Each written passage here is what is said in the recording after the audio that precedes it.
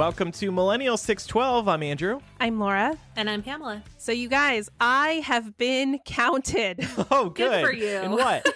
I filled out the 2020 census for my household last week. So Mark and I both exist in the eyes of the government and our representatives, allegedly. Yeah.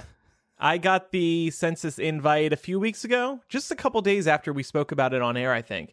And it was dead easy. Just fill it out online. Something I thought was funny, and I wasn't aware that this was going to be part of the census. When you're filling out the race section, it asks you to get specific about what you mean when you choose your racial selection. So like when I picked white, like a little pop-up box appeared underneath and it was like, please specify. And I was like, you need me to specify white? So I went into and how did you specify white? So I actually have had my DNA done. And I know that my primary ancestry background, as if it fucking matters for these purposes, is British, Irish, and Norwegian. So I just put that.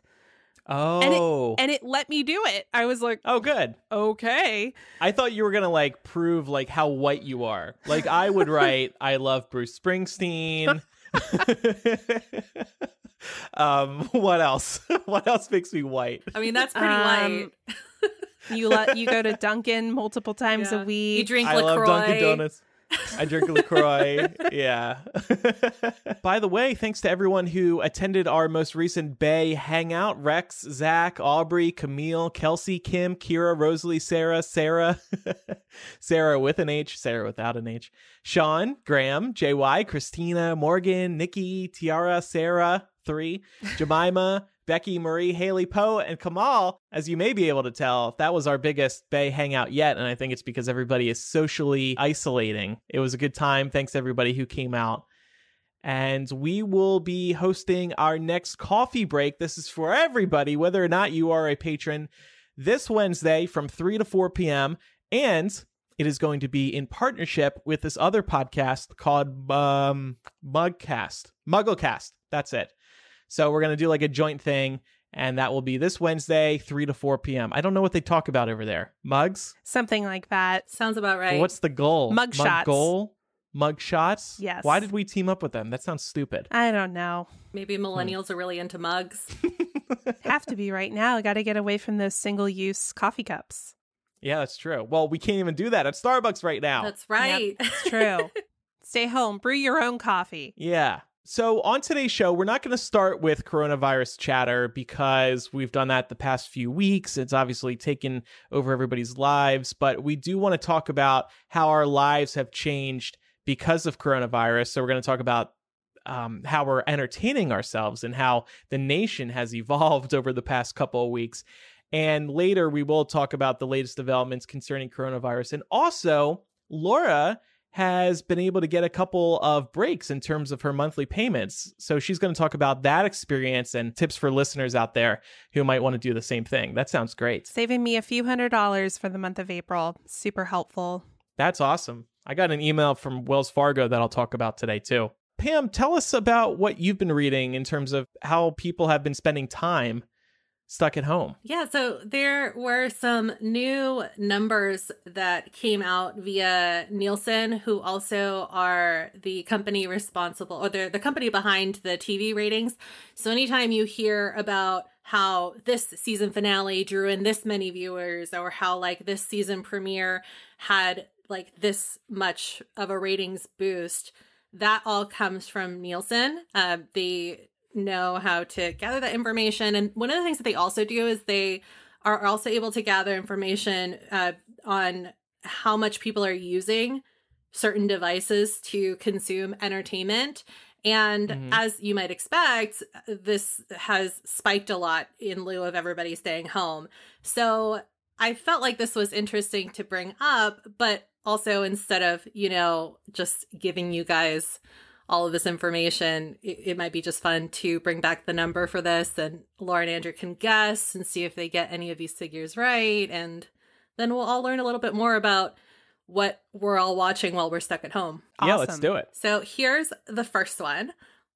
Among Americans, so all Americans, overall television use went up by this percentage the week of March 16th, which was up from the previous week's increase of 14%.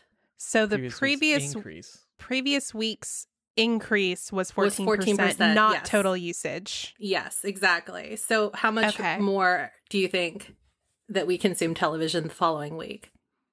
I'm going to say 25%. I'll say 32%. It's a little bit lower than that. It's actually 18%. But I think that the fact that it jumped an extra, few percentage points from 14. But so 32% in the past 2 weeks. Total. Yeah. So actually, I was kind of right. You are kind of right in a roundabout way. All right, let's talk about console use now. So across all age groups, console use, which includes those used to stream television, was up by this percent compared to the previous week's usage. That's definitely my household, for sure. I'm going to say this was up 19%. I feel good about that. I'll say 22%. Andrew, you're the closest. It's actually up by 35%. Oh, fuck. That's because Animal Crossing came out. Yeah, in the that's past true. Week. And like that game takes a lot of time. Too, is that it's like you kind of have to think about it like this is how people are splitting up all their time. Yeah, very true. Yeah, I've probably already sunk a good 20 hours into that game, and it's only been out for about a week. I would just, us too. I would just like to say yesterday I saw our island in the daylight for the first time because we've only been playing at night. And I was like, babe, we've only seen our island at night. I want to see it in the daytime. So we have to log on during the day. Sunlight, it's so beautiful. This is like you in the real world too. You don't leave the house during the day. You just go out at night and you're like, I wonder what it looks like when the sun is out. This is the life of a vampire. Well, speaking of Animal Crossing, let's talk about gaming console use. So for these figures, they actually just focused on kids. And this is a bit of a two-parter, so we'll tackle the first bit before we move on to the second. So how much more time do you guys think kids aged 2 to 11 spent on gaming consoles? I'll say this is up a lot because parents need to distract their kids with something when they're working from home. So I'm going to say like 50%. I'm going to say 30%. Andrew, you were also close this time. It's 45%. Jesus. I'm really good at knowing how long people spend looking at screens because I do it all day. I'm a pro. I'm a professional screen starer. And that makes sense for the reason I said parents need to get their kids doing something and off of them. So stick a screen in front of their face. I saw this firsthand. Like, I didn't realize this, just how well it works until I saw my sister raising her 2 kids, Trey and Austin. You stick a phone in front of these kids, you put on Blippi, or I keep bringing up Blippi, or one of these shark videos, whatever. And they're just immediately infatuated and they shut up and they just stare at the screen. I was raised by Blippi. Blippi. I got into Blippi. For anyone who doesn't know, go on YouTube and watch Blippi. It's kind of mesmerizing. He just films in like Phoenix or something, and he's walking around finding Easter eggs in baseball parks and shit. But this guy has like a rock and roll past. Like he got in trouble for like kind of like me for shitting in public, but I didn't get caught. He did though. Wait, really? Blippi, yeah, he has a dark past. Blippi, shitting. Googling it. Oh man, true Hollywood story. I want to see that. Here we go. Is this like the next generation's Pee Wee Herman scandal? Blippi shot a viral video in which he poops all over his friend. This was before Blippi was Blippi, though. Oh man, yeah. See, Pee Wee Herman was Pee Wee Herman when he did his shit. Fair. So. That's fair. Still loved Pee Wee's Playhouse. That was one of my favorite shows. Of course. Anyway. Here's one more in the gaming category. How much more do you think teens aged 12 through 17 spent on gaming consoles? 30%. 35. It's a lot higher than that. They spent 59% more time on gaming consoles. I thought they had to be in school. Yeah, because they're out of school. Yeah. No, they're out of school now. Yeah, but they're doing the virtual learning thing, Are right? they? That's fair. This is the last one, and probably one that's a little bit closer to how we consume content, especially given we were just talking about Tiger King before we started. So how much do you think that internet connected devices like Apple TV and Roku and stuff like that were used. Up by Yes. 30%. I'm going to say 45%. Very, very close, Andrew. It's 28%. Yes. Jesus. Andrew's so good at this. What Yeah. are the average numbers? Do you have those in terms of hours? Maybe you're the average American. Honestly, I was looking everywhere and I couldn't find these without actually having to pay money for Nielsen's full TV report. So, yeah, but they did. One of the things that I found when I was researching these numbers is that they are actually predicting that overall television consumption will be up by 60% over the course of the time that we all spend quarantined in our houses. And they estimated that number by looking at how TV usage spiked during natural disasters like the big snowstorm that New York City had a few years ago, and also Hurricane Harvey and things like that.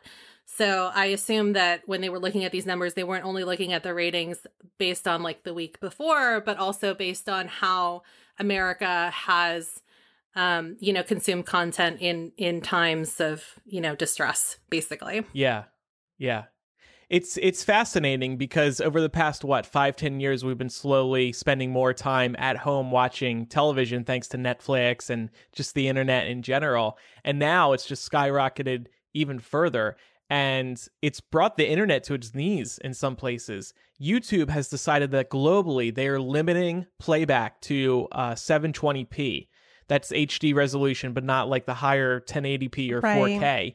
You can turn it on, but by default, they're setting it to 720 for now. Over in Europe, where internet connections are actually a lot faster, it's a problem because now people are all at home and they're streaming with those ultra fast connections and everybody's getting 4K or 1080p and it's bringing the internet to its knees. So Disney Plus, Netflix, tons of others have all downgraded their quality over there. Thank God they didn't do that here. I think there would be an uprising if Netflix downgraded their quality here. I was watching Ozark the other night and some areas were a little blurry. It's like, what the fuck? Where's my crystal clear quality? Did you say that Disney Plus did this overall across the world? No, just Europe. Oh, just in Europe. Oh, okay. Because I was watching an older show on Disney Plus the other day, and I was trying to figure out if the resolution was really bad because it was an old show, or if it was because the internet speed was not as good. Well, probably like that. And tonight we were trying to stream this to YouTube like we do as an unlisted video every week, but we could not get it to work. And I've noticed over the past couple of weeks getting these streams up and running, it's been slower. But tonight I tried like 6-7 times and it wouldn't at all. And as we all know, a lot of people are doing more streaming. People who didn't do streaming are also doing streaming for the first time as well, just to entertain people. And everybody's on FaceTime now, on Zoom. Zoom's been working great through all of this, but not everything else. Yeah, I've definitely had a couple of experiences within the last couple of weeks where my internet has hiccuped. It hasn't been anything super significant, but like when we were doing the hangout for MuggleCast listeners a couple weeks ago, my internet kept cutting out, and I was like, oh, this bitch. Yeah, Can't I know. you just pay for better internet? And the thing is, I do pay for really good internet, but and everything, like anytime we're doing podcast stuff, I have a direct connection. I've got the Ethernet plugged in. I don't risk doing any of this shit over Wi-Fi, and it was still happening. And the other night we were playing a game online with some friends of ours and, video chatting with them so that we could see their reactions in real time and vice versa. And there were some points where like the video chat got all pixelated and like froze, or like the game would skip really weird. And I was like, God damn it, Comcast. I pay $60 a month. What the fuck? Yeah. This is something that nobody anticipated happening, and I think it's going to be a learning lesson in so many ways. And I want to have a discussion on this show at some point about how we're going to be prepared for the next one, for the next pandemic. Yeah. But we'll do that in a few months after 1 million people have died. Yeah, after this pandemic's over. But I was also wondering how we mainly spend what we've been spending our time doing at home. And we've said this before, for me and Pam, this is business as usual. I feel like I've been working more because we've been doing more live events, and some of the people who I edit for, they've been doing extra podcasts and stuff like that, which is fine. I have no complaints about it. But my point is, I've just been busier than ever. But like Laura, well, and Pam too, and anybody who's listening live, please chime in the Discord chat. What are you guys doing that you haven't done previously? Are you doing anything different? Any new hobbies? Any new activities? Yeah, so I just first want to echo your sentiment that I'm also busier than ever. I don't work from home normally, so moving into an exclusively work from home environment and figuring out how to translate the things that I do in my day-to-day into that environment has been time consuming and required a lot of thought and a lot of intentional communication. So that has been a lot of work on top of the fact that we are doing kind of like overtime on all the podcasts because one, we've got the time, but two, we also want to make sure that there's plenty of content out there to keep people busy. So that has actually taken up a lot of my time, but I am doing things like going on more walks during the day. That's not something I usually get to do because I'm usually at work. So I've been taking the dog out for some nice walks, which has been kind of a double-edged sword because it's spring in Georgia and we are the pollen capital of the world. Everything is yellow in plant jizz right now. And it makes going outside, like basically anytime you come in from being outside, you're popping a Benadryl like immediately. But we've definitely been getting through like games and TV shows a lot faster than we usually do. So we're having to kind of plan in advance what we're going to do so that we don't finish something and then find ourselves at a loss for what to do next. Yeah. I don't know if anybody else has found themselves in the same situation. Yeah, I feel that. I think we were, like I was telling you guys before that, like everybody else, I'm watching Tiger King, but I'm trying to space it out because, I think that it's very easy probably to go through content a lot faster. And I would be walking more, but it's been raining out here, so I haven't really done that. But I did, I decided I was going to teach myself to play the piano, so I've been doing that. Yeah. That's awesome. Yeah. We have like so many instruments in this house, so I figured I might as well just pick one and come out of this with a new skill. So that's great. I tried to teach myself piano a few years ago, and I actually documented it on Millennial. I found a great app that I'm forgetting now. I would love to get back into it. Send it to me if you remember. Well, it kind of works like Guitar Hero in that you have it up on your phone or iPad, and it's got the music sheet. And as you play, it's hearing the notes, and it knows whether you got it or not. So you're kind of hitting them, and each note will light up green, and it teaches you with popular music. So I was doing I think I was playing Roar by Katy Perry for a little bit. That's the one that I still remember. Oh, nice. So people listening live have been chiming in. Shane said 24/7 Animal Crossing. Bluesmith said I bought Lego Harry Potter. John C. said I feel like I have been doing less work, in quotes. Kaylee said, I'm definitely working more. I'm working right now and listening to Millennial. Thanks for tuning in while you do that. Lizaloo said more long walks in my neighborhood. And I've noticed a lot of people doing puzzles. Yeah, I see that too. There was actually a report in the Washington Post. They interviewed a company who just sells puzzles full time. That's all they do. They've been selling as many as 10,000 puzzles a day. On a normal day, they sell about 1,000 puzzles. So people are just bored at home and want to keep their minds busy. And that's great. I really love that idea because you're not staring at a screen. You're just focusing on this one thing. So it's calming. You listen to some music, do it with a friend. It could be nice. Yeah. We've also been experimenting more with cooking because we've adopted a pretty strict, no takeout, no carry out policy just because realistically, if you're trying to truly minimize your exposure to the outside world, takeout and carry out avoiding that is a good way to do it. So we've been cooking at home exclusively, and it's required us to get a little bit imaginative with our ingredients to make things not feel monotonous. And we've cooked some pretty good, mostly crockpot meals, if I'm being honest. But they've come out really, really good. I've also noticed a lot of people, I mentioned Zoom, playing Jackbox over Zoom like we did in our most recent Millennial Variety Show, which is available now on Patreon. Lots of digital hangouts amongst friends. I have been invited to 0 hangouts with friends. Isn't this a digital hangout amongst friends? Yes, but this is work. That's fair. I've been invited to 0. Just a reminder, I have no friends. That's but anyway, not true. You know what? Actually, I have plans to have a digital hangout this weekend with some folks you know as well. Oh, great. So you're both invited if you would like to come. Do I like them? You do. You do. Oh, Laura, I can't make it. I'm so sorry. You're like, Andrew's social anxiety is already through the roof. Are you are you very busy? I'm very busy. Yeah, Laura and I know somebody who like keeps talking about like how busy they are. I'm like, what the fuck? You're not leaving the house. How are you busy? Yeah, As we just said, we were all so much more busy with work. Well, yeah, but I think this person's lying. Okay, well, that's fair. Yep. Any other growing trends we've seen from people?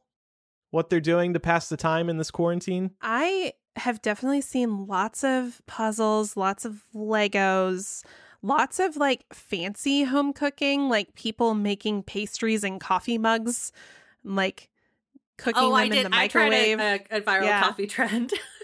Did it work? Yeah, it did. Okay. What was it? It was that one. I can't remember. I don't know how to pronounce it, but it's the one that's all over TikTok. That's like, it's got like the foamy coffee on the top and it floats over the cold glass of milk. Ooh. Yeah, it's really good. It was really easy. 10 out of 10 would recommend. Of course it came from TikTok. Yeah. John said everyone is answering phone calls and texts now. That's funny. Yep. Everybody's so bored. They're desperate to talk. Oh, hello. I like the phone again. My brother and I taught my mom how to join a party on PlayStation so that we could all play together. Oh, that's great. So we raced over the weekend. I think we're going to have her download Friday the 13th so that we can all play that online together. Be a bunch of camp counselors and get rocked by Jason. It's going to be great. Nice. Get rocked by Jason.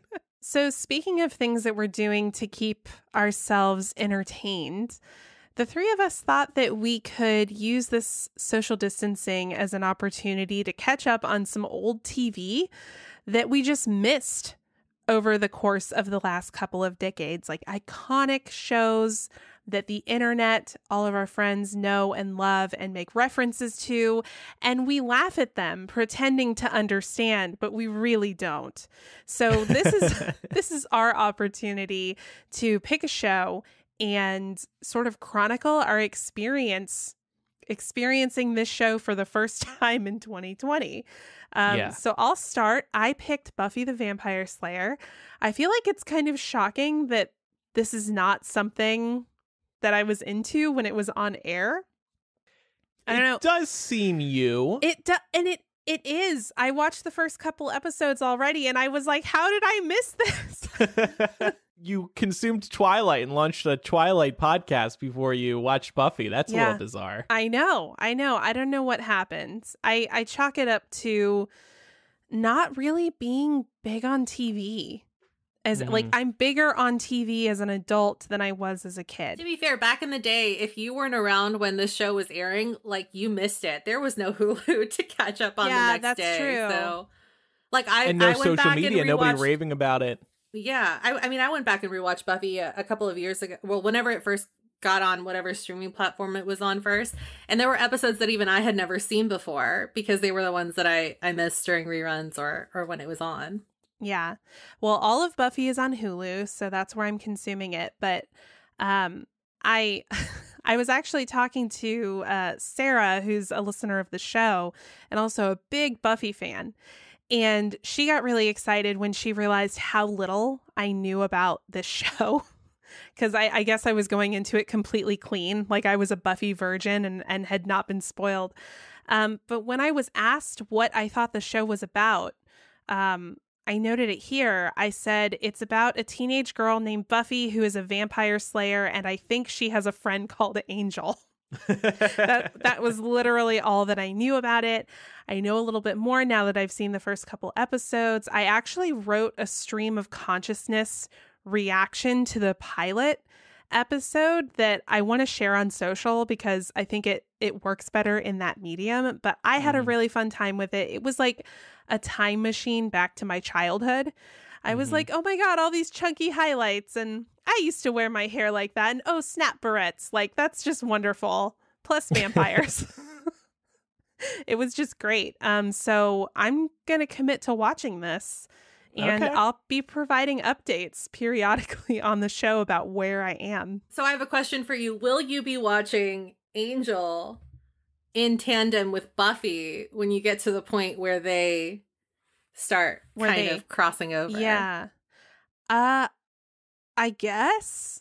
Like, I'm only 2 episodes in, so Angel is just sort of like, thus far, I've been calling him Buffy's tuxedo mask because that's what he feels like to me. Like, he just pops up and like says some really vague, I love that like, reference. kind of encouraging, but like you don't know what he's about. So yeah, I guess he's gonna have to grow on me. But I'm so into the show. Like, there's so many weird things, like the club that all the high schoolers are going to, that like there are a bunch of adults, including the school librarian, who's just there. I was like, why is this happening? It's great. I love it. It's so campy. It's Joss Whedon, and I love his dialogue. So this was made for me, I think. I'm very excited. Good. So I decided to watch the pilot of The West Wing. Laura has loved this show forever. Always raves about it, occasionally references it here on the show. Pam, did you watch The West Wing? I have, yes. The impression I got about the show before watching it was that it's a political drama by Aaron Sorkin in which everyone walks and talks fast around the White House. I know it's set in the White House. I know it follows the president and his staff. Yeah, that's actually fairly accurate. Because just on the internet for years, I just see all these jokes about Aaron Sorkin writing this dialogue where they walk and talk really fast. And you see that on the Newsroom, too, which I did watch all the way through.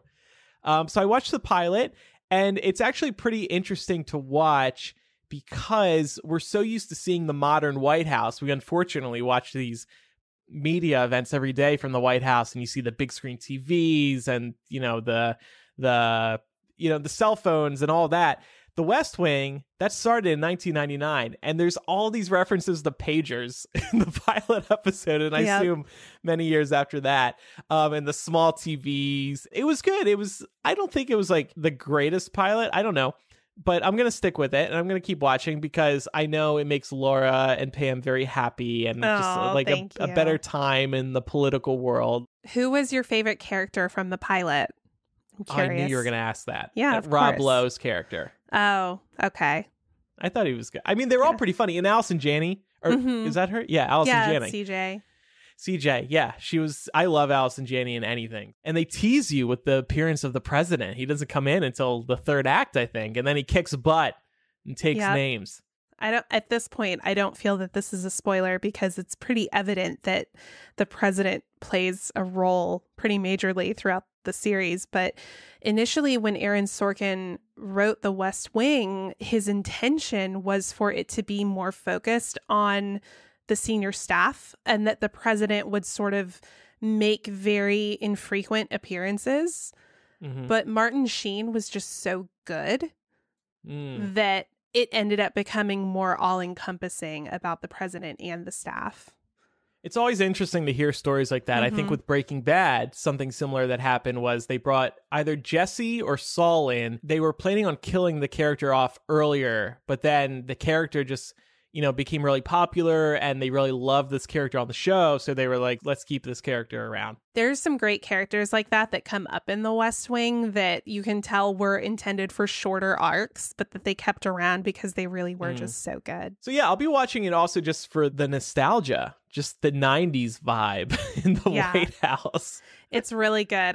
That whole and also like Lisa Edelstein is the call girl in that episode, and the whole like line about POTUS, like your friend POTUS has a funny name. Oh yeah, right. It was all very cute. It's the president of the United States, right? Which I feel like now is probably a more well-known acronym, but I feel like at the time it was more realistic for people not to necessarily be in the know about what that meant.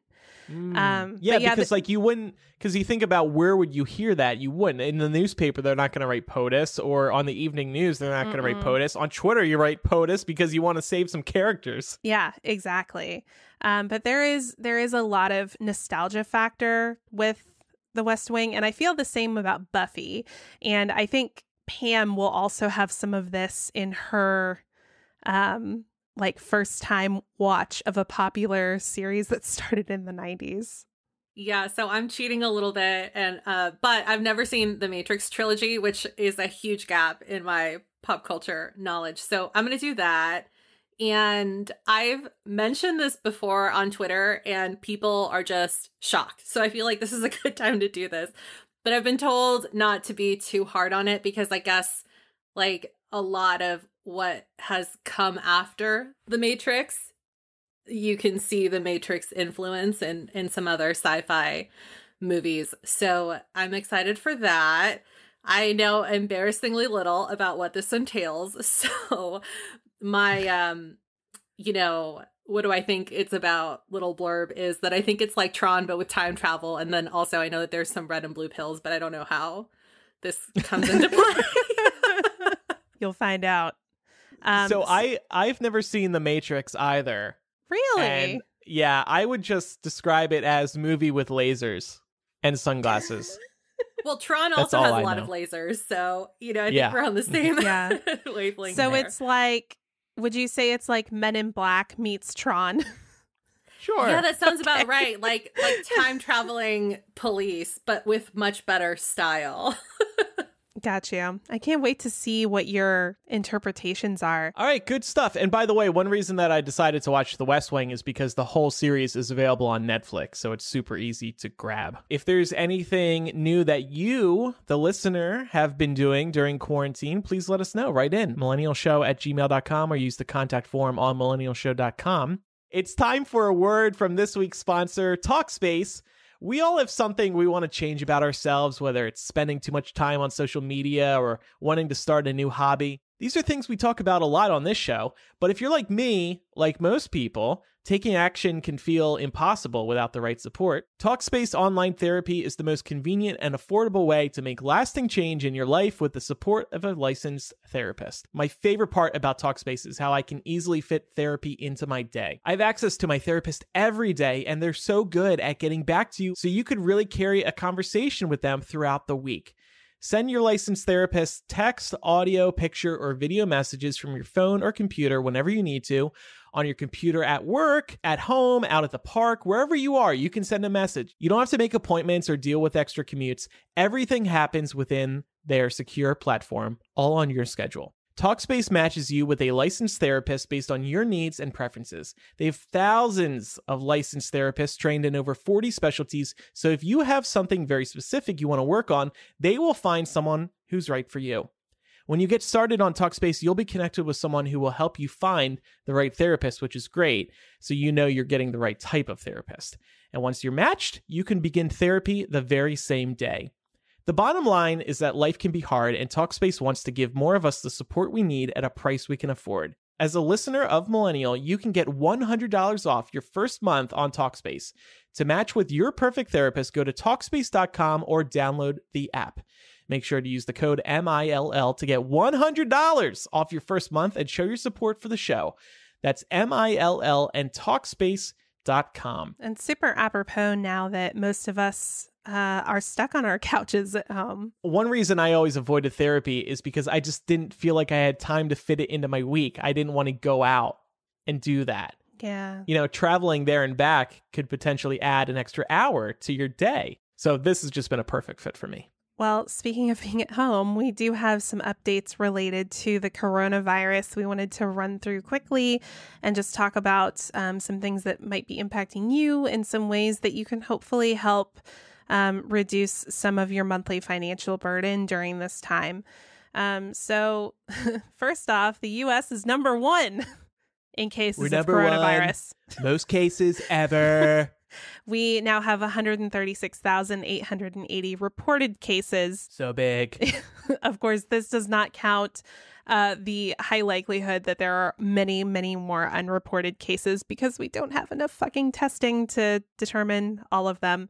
And never forget that douche cake a couple months ago said we have 15 cases and soon it'll be down to 0. Yep. He has been So misleading this entire time, trying to downplay. And the problem has just got worse and worse and worse. And I cannot wait to look back on everything he has said. The Biden campaign is already using his words against him in some killer ads. Good. And that's going to keep happening. Yeah. I can't wait to see how this all plays out, because I just want to stick it all in Republicans' faces. Like, look how he tried to mislead this country over, it'll be what, 6 months probably? Yeah. And it's also worth reiterating that the World Health Organization had offered the U.S. testing back in January, and the Trump administration declined it. So that is a large part of the reason that we are so behind on testing at this point. And also why that curve that everybody keeps talking about how we need to flatten, it's not flattening. I will say, and this is kind of jumping ahead a little bit, but I think it's appropriate given your point, Andrew. 48% of Americans say the federal government has done a good job in preventing the spread of coronavirus. This is concerning to me because I'm like, how? How do people think that the federal government has done a good job here? It's Trump's base, right? You know, that's basically in line with his approval rating. Yeah, that's fair. But also his, before this happened, his approval rating was tanking. And in the face of this, it seems like he's seeing a surge, which is frightening to me because, it's an election year and coronavirus really has the potential to make or break his campaign. And, historically, Americans, just like with war, anytime Americans are faced with some kind of like external threat, they tend to rally around their current president, and an incumbent president already has a pretty good chance of winning re-election, just because they're the familiar face, and people don't like changing leadership in the middle of a conflict. So this is very concerning to me in terms of how it impacts the November election. And I want to talk about this more in the months ahead, how this has all affected his chances of re-election. Yeah, I mean, definitely we won't be able to say anything definitive at this point because we're still so early in the process and so much could happen between now and November. But for now, I'm like trying to stop myself from teetering into being like pessimistic about all of this. But yeah, just that's how I'm feeling. He shouldn't win re-election just because of how bad he's been at relaying information over the past couple months. And I mean, like, the next point we wanted to bring up here is that he was kicking around this idea of social distancing, of quarantine being over in most parts of the country by Easter. And he said, we're going to pack the churches by Easter. Everybody's going to get nice and close in only about 2 weeks from now. Yeah. And then on Sunday, he announced that social distancing guidelines will stay in place until April 30th. Yeah. And honestly, I think, I honestly think April 30th is a pipe dream. If you look at any of the estimates that are out there about when this is going to peak and when we're going to see sort of the peak of daily infections and daily deaths, that is coming near the end of April. So I don't see us being prepared to pack the churches or our workplaces on April 30th. I just don't think that is feasible, barring some kind of miraculous overhaul of the way we're doing everything right now. But he's been waffling on a lot of this. I mean, last week, New York City requested 40,000 ventilators for their overrun hospitals and just the crazy amount of confirmed cases that they have. And he was initially denying that request and saying he didn't believe they needed that many ventilators. And it took him seeing the carnage that is taking place in his home borough of Queens, where he was raised, in order to change his tune on this. It's a classic example of, an inability to empathize until you feel personally impacted. And he wasn't getting along with governors, and he said on camera, if they're not nice to me, I'm not calling them back. I'm ignoring them. These are your constituents. These are Americans who you're hurting. because you're in some petty fight with a governor. You're not even in a fight. They're just being critical of your administration, rightly, when they're not getting help from you. I mean, grow the hell up.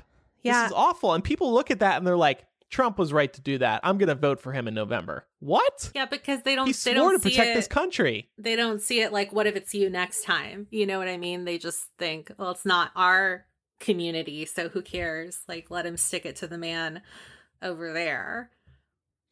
But what happens when the fury turns on where they live? You know? Mm-hmm. And to that, I would say, you know, there were a couple of instances of national disasters in which red states required relief from the federal government during the Obama administration. And President Obama did not play these games with those states. And they seem to very quickly forget that. Also, you know, I'm from a red state, and, you know, the governor of Georgia, Governor Brian Kemp, he is a total... Like, he is so far up Trump's ass, it is disgusting. And he's going along with this, oh, we're only going to recommend social distancing, even though the projections and the models show that we will exceed our hospital capacity if that's all we do, just because he's afraid of pissing Trump off. That's it. That's what it comes down to. These Republican governors don't have balls. I can barely look at Twitter anymore because there's so much coverage of what Trump is saying, and I just can't take it. I just get angry every time I look at Twitter recently. I do the same I need thing. to really just cut it out of my life because it's just a big source of stress for me. Yeah. All those clips, too, of, like, you know, members of the press, rightly so, throwing, you know, these softball questions, really, when you think about it, at him, and then Trump just going off on a tirade about how they're terrible people and they're working for failing publications and, like, not doing anything to even answer questions that we all should be asking. Yeah. It gets God me forbid really the upset, media too. asks a tough question, a fair question about the safety of Americans. Right. Well, we've also seen this impacting the elite amongst us. So the latest confirmed cases of famous people contracting coronavirus are Prince Charles and Boris Johnson. I just had to laugh at Boris Johnson because he downplayed coronavirus and no big deal. We don't have to shut the country down. Then he gets it. Yep. I hate Trump. him. Yeah, I mean, like, we were expecting that to happen to Trump, and it hasn't. I won't say unfortunately, but in my head I'm saying unfortunately. That's how I feel too, Laura. That we know of. Yeah, we'll never know. If he got it, we would never know. Yeah, I was thinking about that, and I had a really good point. I should have written it down. It was like a week ago now. We would know. We would find out. We would start seeing the symptoms. Oh, no, here's my point. If he had coronavirus, they wouldn't put him around other people. You don't think they would? You think they would care? Yes, of course. You don't think think Fauci is going to stand right next to him knowing that he has coronavirus? And Fauci would know. So I think we would be able to tell. If he walked out, took the podium by himself, and then he left, and then everybody came in, that would be a tell. Yeah, especially when they brought out the Sandy wipes and started wiping down the podium. They're like, nothing to see here, folks. Oh my God, we're just being that's so extra good. cautious. All right. Well, fair point. The House passed the $2 trillion stimulus package that we were talking about last week. And we just wanted to talk about what this means for all of you at home. So for the vast majority of American adults, this means a $1,200 direct deposit. This was something that I thought was kind of cool. The IRS is said to be direct depositing this to your bank account or whatever payment method you had on file the last time you filed taxes. Mm-hmm. And you can actually go to, I'm pulling the site up now to see the updates for when you can sign up to get the tax relief. Go to irs.gov/coronavirus, and this will show you all the information that you need about coronavirus tax relief. In this stimulus package is also included $350 billion in loans for small businesses that are struggling right now. $100 billion for hospitals. This is where I start to like have very like slanty eyes as I'm like judging this so much. And $500 billion in a fund for industries like airlines. So let me get this straight. $100 billion for hospitals, which are overwhelmed and needed, under-resourced, and have people literally fucking like dying and erecting tents in front of and living there so that they can get medical care. They're getting $100 billion. But small businesses are getting $350 billion in loans. And airlines or industries like airlines are getting a $500 billion fund. Are we for fucking real? We are. Power, corruption. Yeah. That's what happens. You could argue we need the airlines in this country. It's good we need it for our economy. We need it for, our own personal reasons, our own business reasons. But yeah, they should not get a bailout this easily. $1,200 for individual Americans, that's good. But is that going to help in the long term? Like, I see this check as a good way to pay down a credit card. Yeah. Pay rent for a month or two. Exactly. But it's very limited in its use. Yeah, so I would just like to point out, what's the federal minimum wage? 9 something? No, I don't think it's that high. I thought it was like $7.25. Hang on. Oh, somebody said $7.25 in the... Okay. Yeah, a few people. So assuming that the federal minimum wage is $7.25, we're going to do some quick math here. So $7.25 times 40 is $290. So that's $290 a week. $290 times 4 is $1,160 a month. So this stimulus check that we're all getting is effectively 1 month of the federal minimum wage. Yeah. I've seen a lot of folks, like yourself included, Andrew, being like, okay, like, yeah, this might help pay for a bill or it might help pay rent for 1 month, but like it doesn't, if I'm in a hole because of this, it doesn't dig me out. And that's perhaps because the federal minimum wage is not enough to fucking live on. Right. Yeah, exactly. So I'm just, I see that and I'm like, okay, great. So like for right. People who are solidly middle class, this may help do things like pay rent for a month or pay off a credit card bill. But for people who aren't solidly middle class or people who are buried under massive amounts of debt, this is not something that it's not a life-changing amount of money. And it's even worse for people who fall below the poverty line. They're only getting like a $600 check.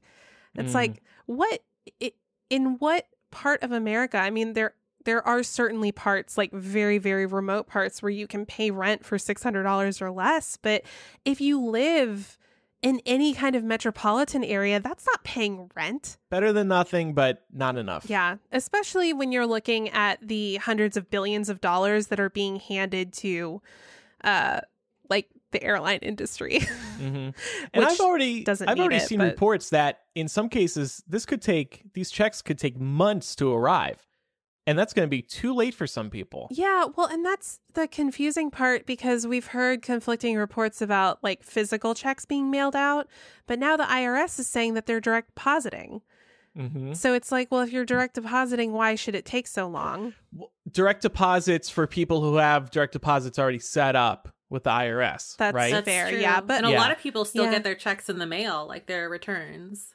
So. Yeah, I just did. Yeah, so I don't think I'm getting it via direct deposit, which is another thing that's shocking to me, that they're going to send out these $1,200 checks during a time when people need to be socially isolating, and it's going to drive people to banks to fucking deposit their checks. And guess what? Those lines are going to be very long, because I will tell you, as somebody whose mother works at a bank, they're limiting the number of people that are allowed to go in there. I think it's only like 2 people at a time, 2 customers at a time. I meant to mention this earlier. If it does start to die down, coronavirus, it's just going to flare up again. Then we're going to have to act fast, or we're going to get screwed again. Yep. We're just going to be in such a mess for such a long time. Going. Yeah, until the vaccine. But even then, what did they say? It's like at least 2 years away almost before they're ready to start vaccinating best the case masses. Scenario. Yeah. I just want a haircut. I've been staring at my hair over my ears while we've been doing this. Like, it's bothering me. Are you and Pat Like, No, I don't comfortable trust them. cutting hair? Okay. Nope. Figured I'd ask.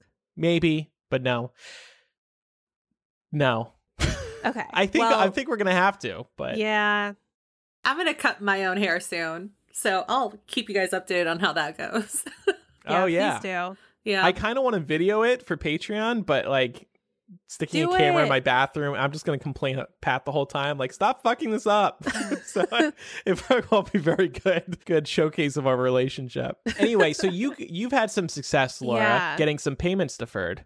Yeah. So, given everything that's going on, I was thinking that it would come in super clutch right now to be able to hold on to some of the monthly payments that I normally have to make, just so that I can put that money in savings and have it as emergency money, a little bit of a fluff fund to keep myself afloat. So I actually got a 1-month break on my car loan. Essentially, I'm not paying my car loan in the month of April. And I also got the same deal for a personal loan that I have and also my student loans. For student loans, anybody who has federally held student loans should be able to reach out to their loan servicer to request an administrative forbearance in light of COVID-19. As of right now, I'm hearing that those should last for up to 60 days, but I've also seen reports that they could last as long as 6 months.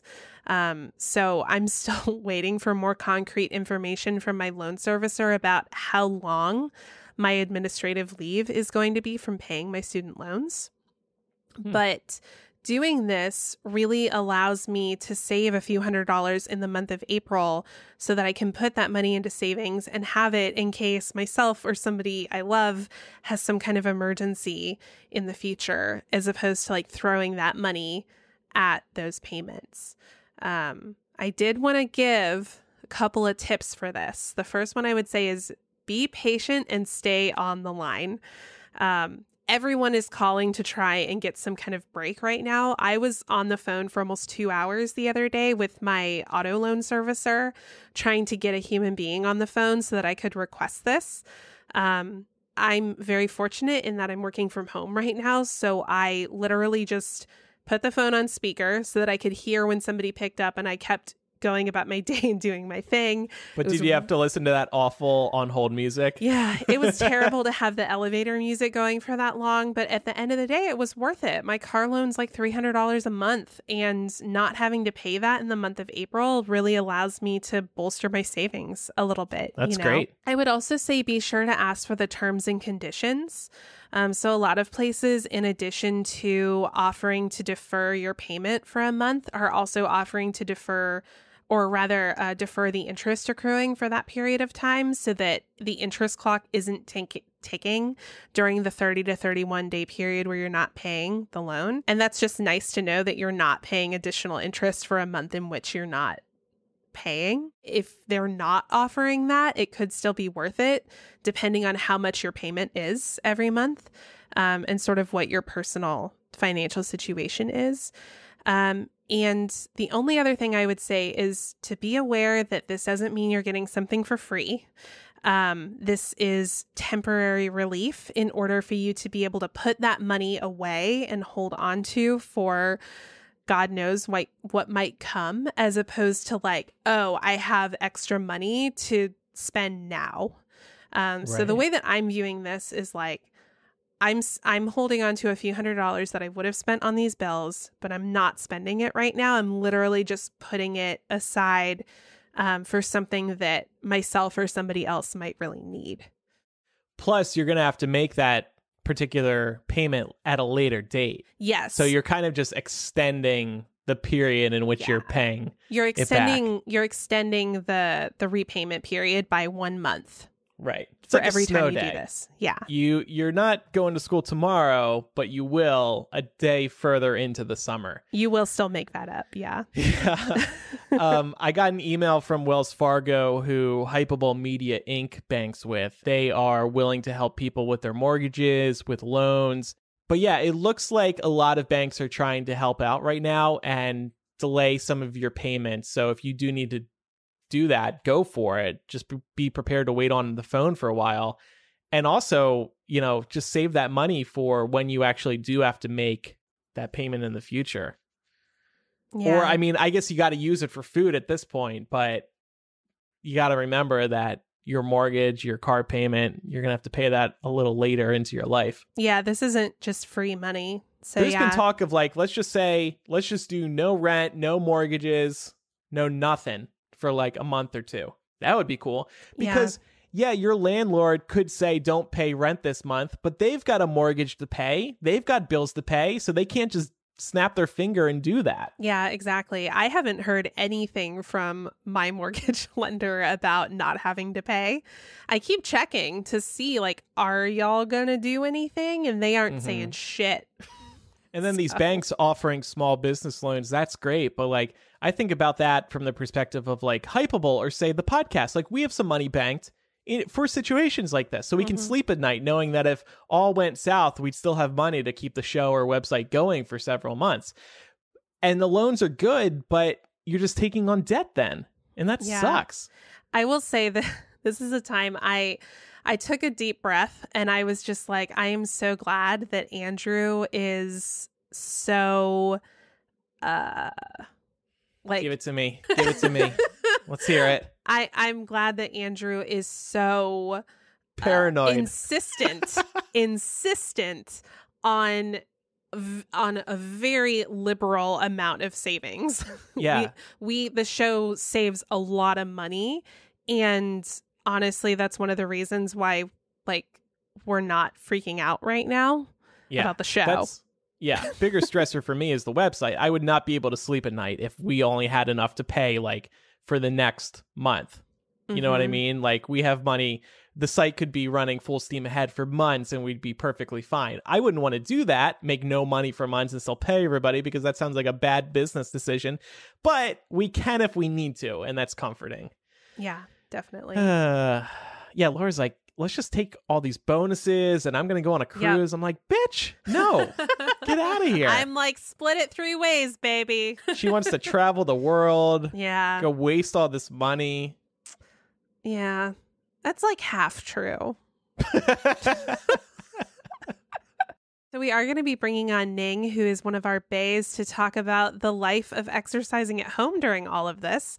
But first, we have a quick word from one of our sponsors, Third Love. I've been wearing Third Love's bras for over a year at this point. Their bras are designed to fit you, not the other way around.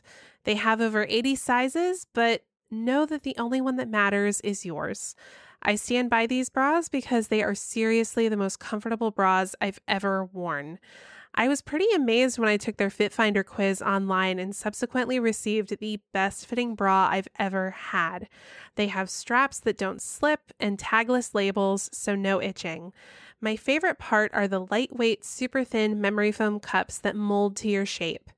And if you need help, they have a team of fit stylists available via chat and email dedicated to helping you find your perfect fit. And if you don't love it, every customer has 60 days to wear it, wash it, and put it to the test. Then return it for free, and Third Love will wash it and donate it to a person in need. Third Love knows there's a perfect bra for everyone, so right now they're offering our listeners 15% off your first order. Go to thirdlove.com/millennial to find your perfect fitting bra and get 15% off your first purchase. That's thirdlove.com/millennial for 15% off today. All right. We are now joined by one of our Bay level patron supporters, Ning. Hi, Ning. Hello. Can y'all hear me? Yeah. Yes, we can. You're coming to us from Singapore, right? Yes. Hello from the future. That's right. Tuesday morning here. How many people have coronavirus now? Future teller. Over here, I think it's like 600 plus. Only 600 people over there in Singapore, huh? Yeah. We've pretty much had it under control, I would say, until maybe about a week or so ago. Or maybe it was 2 weeks. I don't know. Time's like stretching into eternity. Yeah. Is everybody sheltering in place over there? How do you get it under control? So basically what our government did, like right from the start, is if you come back from like a hot zone, you have to monitor yourself, or like they put you in quarantine for 14 days. So you can't leave the house for 14 days. And anytime somebody tested positive, they will try to track down whoever those people have close contact with, and those people get quarantined as well. So that's how we've been keeping it under control. But I think because the situation has gotten quite bad in a lot of places, so a lot of people have been coming back, like they've been working or studying overseas, so they come back.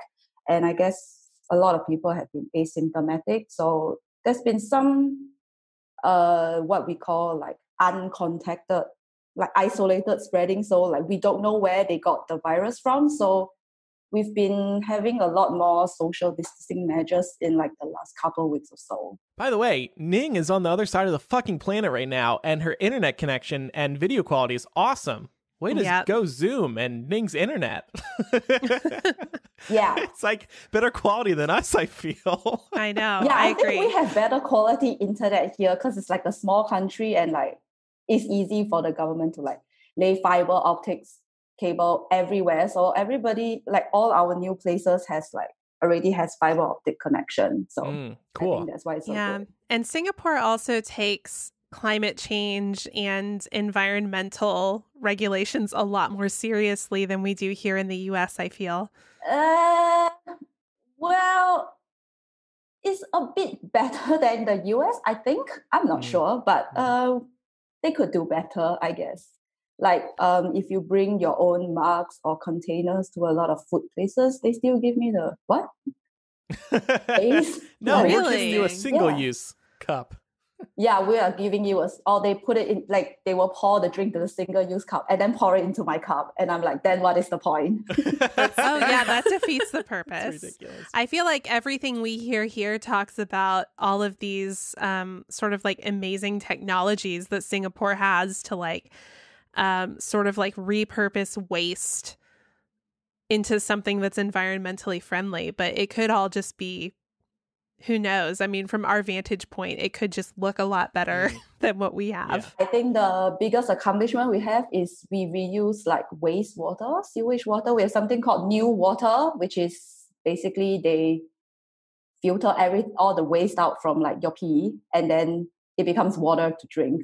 Wow. So that was like the big thing. So for a while, everybody was like, but I don't want to drink pee water, but they just put it into our utilities. So, doesn't make a difference anymore because everybody's drinking it. When did that happen? Was it recent? Or? No, it was quite a number of years ago. So at least 10 years, 10, 12, 15 years ago. Could you imagine what Twitter would be like if like America switched water that used to be urine? There would be a revolt. We'd be podcasting about that for a month. Which is so funny because we were feeding the people of Flint lead water and nobody said shit. True. Yeah. At least this pee water is like potable. I like lead water. Yeah, there you go. So. Yeah. So we had been planning on discussing working out at home on today's episode, with everybody being asked to stay at home. And as luck would have it, Ning told me in our pre-interview chat that she had recently started working out. So we thought we could all talk about working out, getting started, and working out at home. Ning, you recently started working out in general, right? And why did you decide to do that, and what pushed you to just do it? Actually, I started about maybe 2.5 years ago. Oh, okay. So there wasn't really like a very big, I want to lose weight or get fitter. It's always been a general like, I should probably work out more instead of sitting on my ass all day. Mm-hmm. So and how old are you, if you don't mind my asking? I'm 33. Okay. Yes, I know I look 20. Everybody says that. So. I was just going to say that. Zoom delay, bad internet connection. Yeah. Sure. So anyway, I started working out about 2.5 years ago. So what started actually was like one of my best friends, Suki. Actually, she's also a listener. Hi. Oh, cool. Yep. Oh, hi. Yeah. So she went for this bar class. I don't know whether you've heard about it. It's like a ballet-based kind of workout. Mm-hmm. So she went for this bar class, and she said it was like quite fun. And she asked whether I would like to, join her. So I went for one, and I literally got hooked. I think it's like because personally I've like joined like a couple of exercise classes before. Like I've tried Pilates, I've tried yoga. What I like about bar is like it's not like overly cardio based, at least at the start. But it's not like slow such that like I get restless, because like when I go for like yoga, it's a bit too slow for me because like I'm very restless. So like yoga is a lot about like, you must relax and like, go with the flow. And I'm like, yeah, okay, next. Yeah. So I think that class that I went was like a good mix of both. Slowly just went for more and more classes. And then before I know it, I've been going 5 days a week. So you got kind of addicted. That's dedication. Yeah, I got addicted. Yes, I did. They also have like different varieties. So they also have HIIT classes, HIIT. So it's a good variety, yeah. Mm-hmm. I think you talk about that a lot, Laura, right? HIIT? Yeah, I'm a big fan of HIIT. High impact interval training? I think it's high intensity interval training. Okay. Yeah. Because you're changing between, you're like increasing and decreasing your heart rate very quickly to sort of acclimate your body to quick changes in cardio activity. Okay. Yeah. Yeah. But bringing it to doing it at home, I keep mentioning this in recent weeks. I have this Fit Desk behind me, and it's a stationary bike, and it's got this desktop, and I've been doing some editing on it. I had a Hypable meeting on it earlier. It's just a nice space to put a laptop on. It's got a little holder for a tablet if you want. It's got armrests, so it's comfortable to use when you're working. And it's got resistance bands underneath that you can pull out from under the seat, and you can do some of this and some of this. I've been really liking it, and on Amazon, you probably won't get it till like July at this point, because I'm sure a lot of people are buying them. But on Amazon, it was about $300 or something. You think about how much a gym membership costs on a monthly basis, $50-$60. That the Fit Desk is going to pay for itself within a few months.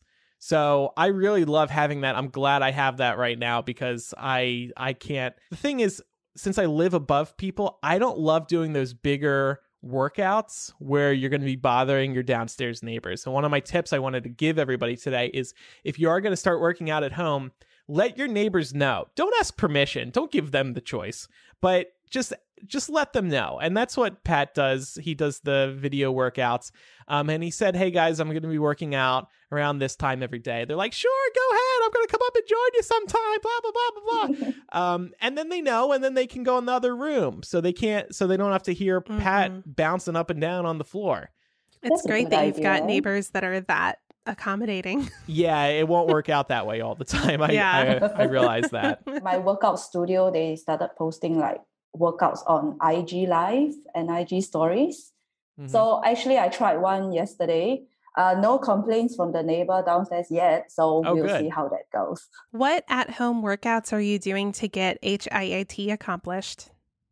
Some fitness studios, they have offered some exercises that you can do at home. Like they will tell you they will give you like a set of 5, and then they will tell you could do this for 30 minutes, like 20 seconds interval, 20 seconds on, 10 seconds off. I guess you could adjust, and like they have a few, so you can just pick what you like. What are you doing, Laura? I'm trying to figure out how this works for me. Since I can't go to the gym anymore, I've been focusing more on just body weight workouts while I've been at home, just so that I'm at least getting like some activation. But I'm actually going to order some of like the aerobic steps, because there's a lot more like HIIT that you can do with those. I did do, it was kind of janky, but it worked. It was a good workout. I did a high knees HIIT, like where you're basically like kicking your knees up as high as you can.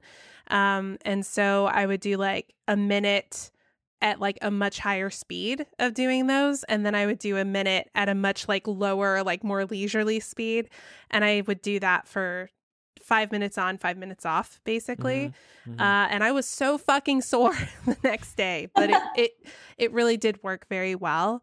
But yeah, definitely been more like working with free weights and like trying to make use of like the bathtub to be able to do dips and things like that. Like just basically learning like how I can create an environment in my condo to facilitate working out. Yeah. Yeah. And on this Fit Desk, I've been on it from anywhere from 60 to 90 minutes. It's not high intensity the whole time, because I would probably die.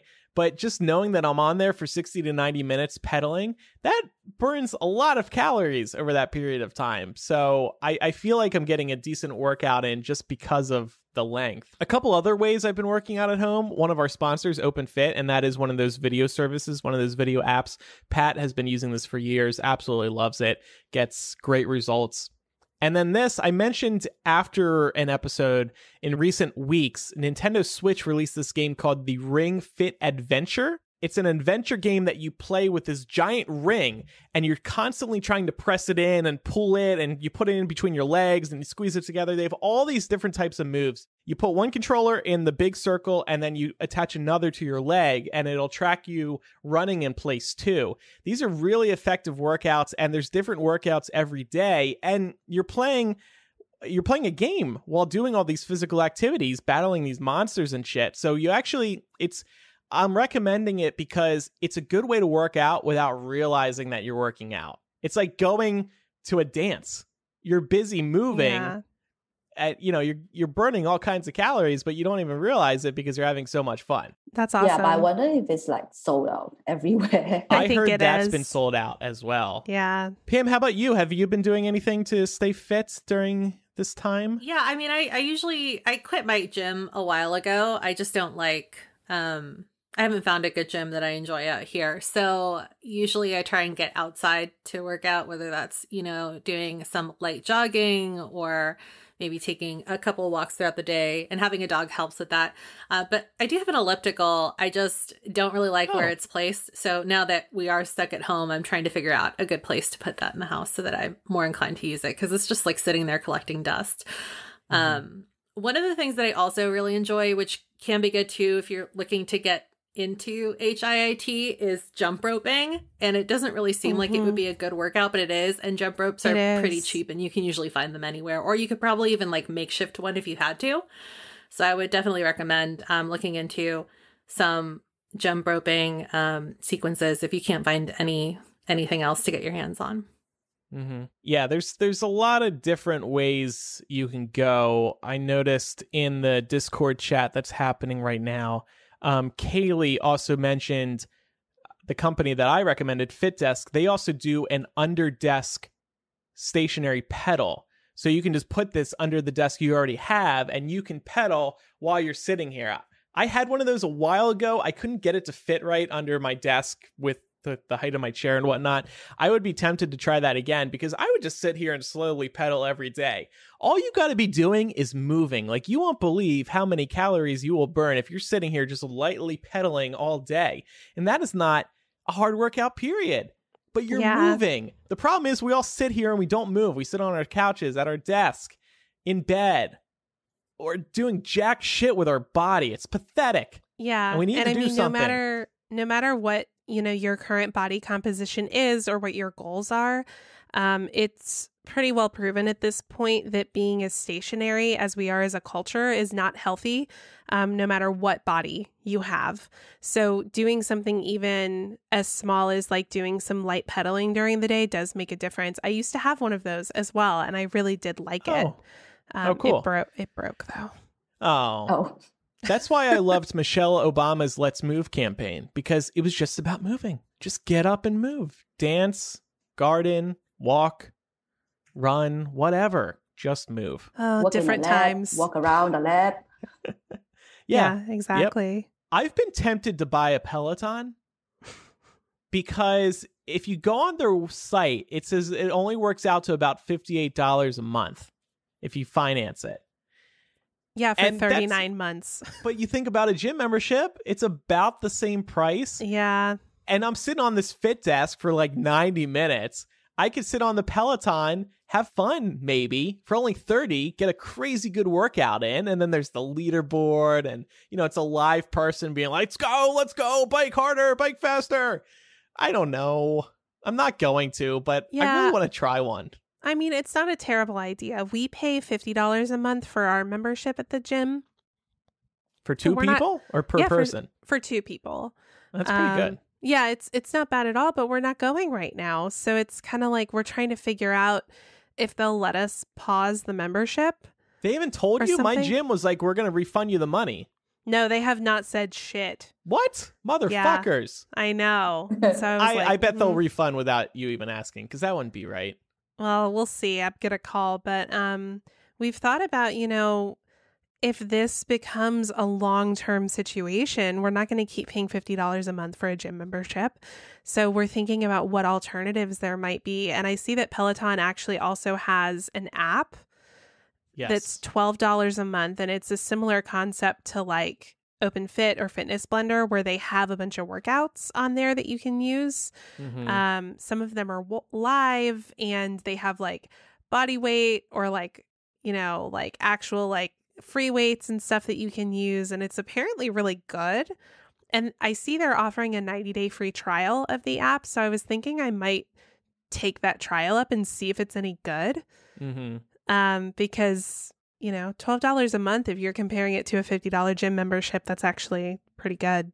Right. Yeah. What exactly is a Peloton? It's a crazy popular stationary bike. Yeah, it's very hip. It's the Tesla of stationary bikes. It's got a big screen, and you can watch live classes, and it'll keep track of your progress. And there's a leaderboard, so you can like compete against friends, and you can play music through it. I think all kinds of things. Okay. Yeah. I have a feeling that the one with the ad, like that went viral or something? Yes, I was just going to bring this up. Everybody was making fun of the woman in that Peloton commercial for getting the Peloton, and now the joke now is, joke's on y'all. Now y'all wish you had a Peloton because you're stuck at home. Yep. Probably. I feel like this is one of those things that'll be, in a couple of years, we'll be like, oh, remember when Peloton was really popular? Maybe. I don't know. I think Peloton might stick. I think it's kind of like Soul Cycle. Like Peloton's a state of mind. Right. It's a brand. And this whole stationary bike, what is it called? What are those spin classes?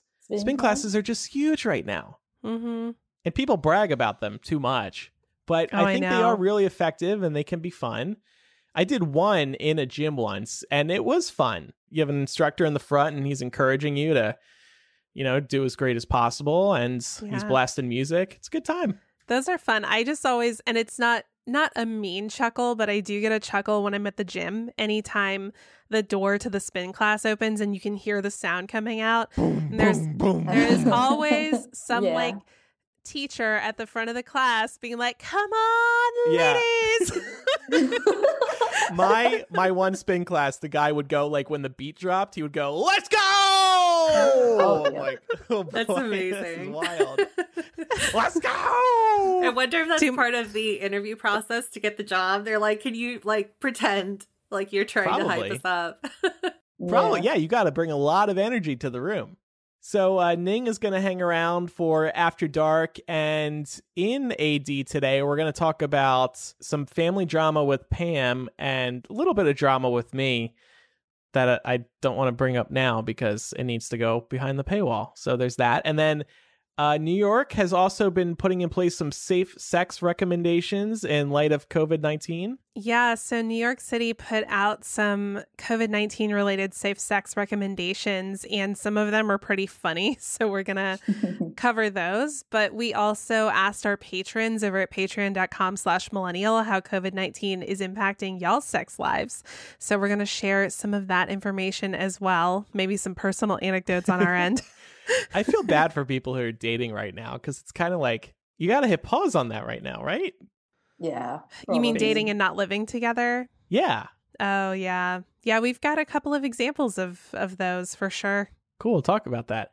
So it's time for recommendations. Pam, what's yours? Oh, mine is One Day at a Time season 4. They just came back last week. They're over on Pop TV now because Netflix canceled them too soon. But you can actually watch the first episode for free on the via the Pop TV app, or I think on their website as well. And this week as well, they're also simulcasting on TV Land. So even if you don't get Pop TV, you might be able to watch via TV Land if you get that. And I don't know how much longer through the season they're going to do that, but hopefully throughout the whole thing, because that would be great for me. Anyway, it's a great show. If you're looking for something to make you feel good, you should check that out. And all 3 seasons that aired previously are still on Netflix, so you can binge that too if you haven't yet. Cool. Just to stick on this TV theme for a second, I want to recommend Ozark Season 3. It just premiered on Netflix. I really liked the first 2 seasons. The first half of season 3 was fine, but the second half of season 3 was really, really good. Pat and I were screaming at the TV last night. Like, there are some surprises. So definitely check that out. Also, we need to carve out like 20 minutes for this, but this fucking Tiger King show on Netflix, the best television I've ever witnessed. It's just so refreshing because it's so absurd. It's like unlike anything you've ever seen before.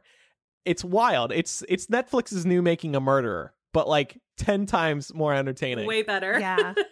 We've had to pause so frequently throughout that show just to be like, stare at the screen, like with our jaw, like our mouth agape, like unable to find the words to describe what we're feeling as we watch this show. It's got everything. It's got tigers and gay people and rednecks and murder. Everyone's freaking polygamy. weird. Everyone's weirder than the next person. What did Mark say last night that you tweeted? Oh yeah, he paused at one point and he looked at me and he was like, "You white people sure are something. I'll give you that." You know, I agree with Mark. I saw you tweet that. I said, fine, he's no longer invited to my tiger zoo. Get out of here, Mark. I'm like halfway through the first episode and I'm like, white people are so weird. Yeah, especially Why? white people from like the South and Middle America. There is something wrong. That's all I can say. One caveat, it can be a little hard to watch if you really love animals and believe in animal rights. Like there's some gross stuff in there, like feeding parts of cows to the tigers. It could be a little hard to watch. And of course, the docuseries is trying to say something about the mistreatment of animals, but they don't really focus on that. They focus on these people. And these people are wild. So you got to check it out. There's polygamy. Two polygamists in this series. It's nuts. And Yeah, tiger you guys don't cults. even know. Like, I thought I knew, but I didn't know until I hit play. The thing that got me was when magic became a part of the story. I was like, what the fuck? Ning, here's a great introduction to American culture for you. I'm so sorry. Wow. Yeah, that is America in a nutshell. Yep. I would like to recommend Man of Medan. It is a PlayStation game. It's by the same developers who made the game Until Dawn. What's great about this one, though, is that you can play with your friends online. And the whole premise is that you've all become stranded aboard a World War II era military ghost ship. And you're all making different decisions that have an impact on each other and the overall outcome of the story. And what's cool about it is it doesn't show you and your friends the same things all at the same time. So like you'll be playing something and talking to your friends and being like, oh my God, did you just see this? And they won't have seen what you saw because the game is really trying to get you to second guess yourself and really ramp up your anxiety. So it's for fans of horror games, it's really good. And you can get different outcomes depending on the choices that you make. So it's something that you can play through a few times. I had a lot of fun playing this weekend. I'm recommending a book by a Singaporean author. So it's called Erotic Stories for Punjabi Widows by Bali called Jaswal. It's basically about this Punjab young lady who lives, I think, in London, and then she's holding a writing class, but there was some miscommunications, and the ladies who signed up actually they want to learn English, so it's about the Punjab community there. It's quite a short read, and I would say like it's quite interesting, and I just want to give a shout out to like some authors you might not have heard about. Yeah, I love this. I'm going to order this. This sounds great. Yeah, Thank you, Ning. Appreciate that. It was great having you on. Thank you so much. And we'll continue our conversation in After Dark. And thank you for your support on Patreon. We really, really appreciate it. And if you would like to pledge, you can go to patreon.com/millennial and you will have instant access to all kinds of benefits. And we're extra appreciative of your support right now because we have lost some advertisers due to coronavirus. And, I have stopped Laura from spending all of our money on cruises, but, that money isn't going to sit there forever. because Pam is now asking for money for cruises. So, no, so we really appreciate. Yeah, we're trying to go together. So if you could speed up on that, that'd be great. We really appreciate your support because Patreon is what keeps the show funded. So thank you very much. And we would also love if you followed us on social media. We are Millennial Show on Twitter, Facebook, and Instagram. And also, if you don't already, please subscribe for free to our podcast in Apple Podcasts, Google Podcasts, Spotify. Wherever you listen to podcasts, make sure you hit that save or favorite or subscribe button. That's free to do, and that makes sure that you get every episode of Millennial when it is released Tuesday afternoon, depending on whenever Laura sends me the show notes, because I usually finish editing before she finishes the show notes, and she still wants a cruise. It's unbelievable. Yeah, you know what? This shade is uncalled for. Last week really I had picking on you. I had the show notes in the night that we recorded last week. You did. I appreciated that. That You're was cool. welcome. That was cool. I actually hate when you get the show notes done before I finish editing, because I like having a break when I'm done editing. But when the show notes are in, then I'm like, oh, fuck, I need to get this up. Everything's so what ready. What you're saying is I can't win. Yeah, you really can't. Unless you can time it somehow 30 minutes after you finish editing, but you never know when I finish editing, so. How about I just save it as a draft and hit you up at noon? Because usually at that point you're getting close. That's about right, yeah. Okay. Thank you, everybody, for listening. I'm Andrew. I'm Laura. I'm Pamela. And I'm Lindsay. Bye. But then it got a little crazy, it got a little hazy, and the cops said there's something wrong here. Oh, here, kitty, kitty. Oh, mama's got some treats for you. Oh, here, kitty, kitty. You can't find this taste in the zoo.